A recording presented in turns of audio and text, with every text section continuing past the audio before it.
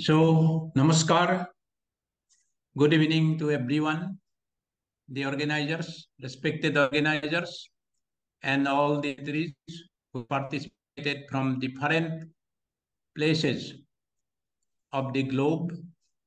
I welcome you all from the place of Lord Jagannath, who is considered to be the creator and obeyed by all as the God of the gods. Today, my topic is identification of air pollution and purification with herbal smokes. I am Professor Dilip Goswami. I am now speaking from Cuttack, Orissa, India. Next, please, sir. So this is a topic, I think, very relevant with this modern era.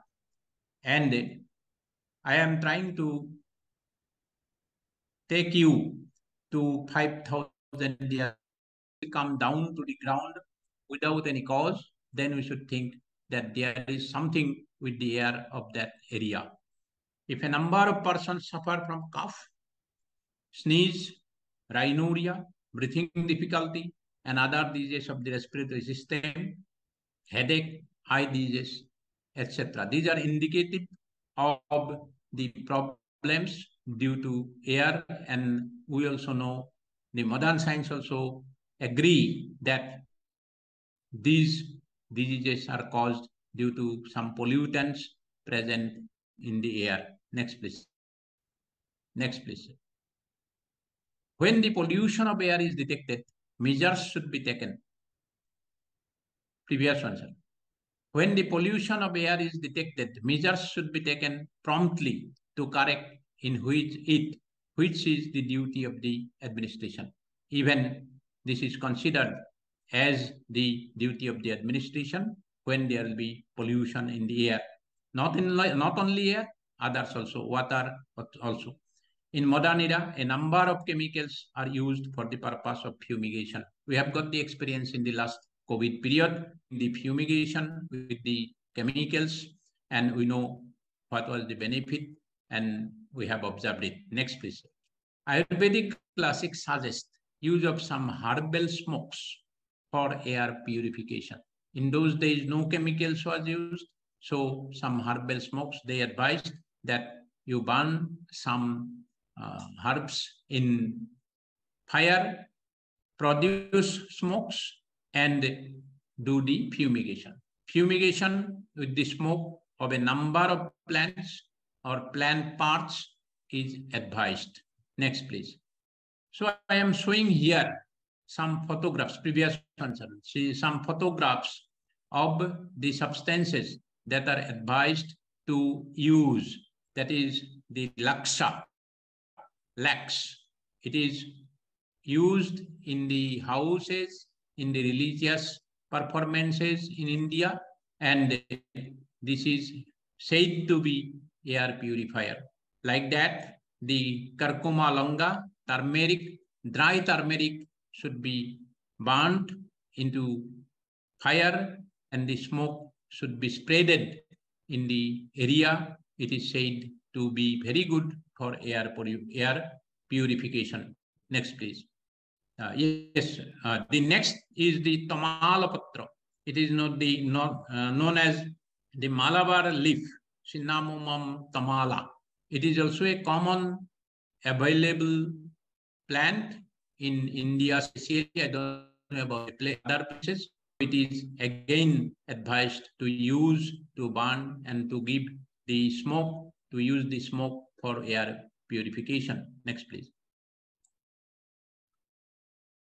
Again, this is a very common plant in India. This is the Tagore, Sanskrit name is Tagore, Indian valerian.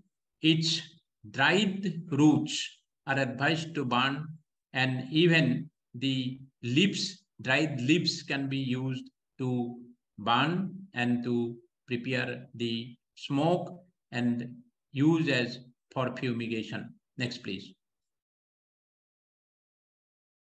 This is Kushtha. The Sanskrit name is Kushtha. Indian costas tree. These are the roots. Even the barks can be used. It should be dried up, burned. The smoke should be used for air purification. Next, please. This is Priyongu, the Sanskrit name, the Algasia elignodia. It is a plant, again available in most of the parts of India. The leaves sometimes can be used. The roots are the best. The roots, the barks, dried barks, and the dried branches can be used to burn, and the smoke should be prepared, and the smoke is to be used for air purification, should be spreaded in the places. Next, please. Next, please. And we know that the use of ghee is a tradition of the Indian customs, and it is also used for air purification. Previously, the different types of fires were burned by using this ghee, and it was considered to be the Rakshogna. So it can cause the bacteria, it can cause kill the fungus, etc. The Ayurvedic advice for air purification is seemed to be superior than the fumigation with the chemical fumigation, because herbal smoke has very less chance of causing any adverse effect, because it is not irritant. The substances, when will be burnt, it will produce a very good smell, and it will not cause the irritation of the systems, respiratory tracts, because some quantity will definitely enter through the nostrils into our system.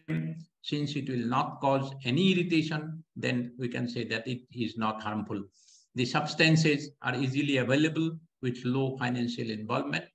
Commonly, it is abundantly available in the different places, especially in India. All are available, I know, but I don't know about the other places. It can be used easily for both small and large scale air purification purposes. Depending upon the quantity of the substance burnt, it will help in purification of the area of the density of the air.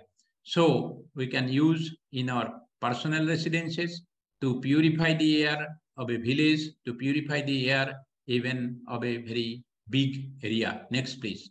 Ayurvedic concept of air pollution and purification should be understood. Again, it is important to study deeply, experimented, and all these should be experimented, though I have told that it is not harmful as the chemicals.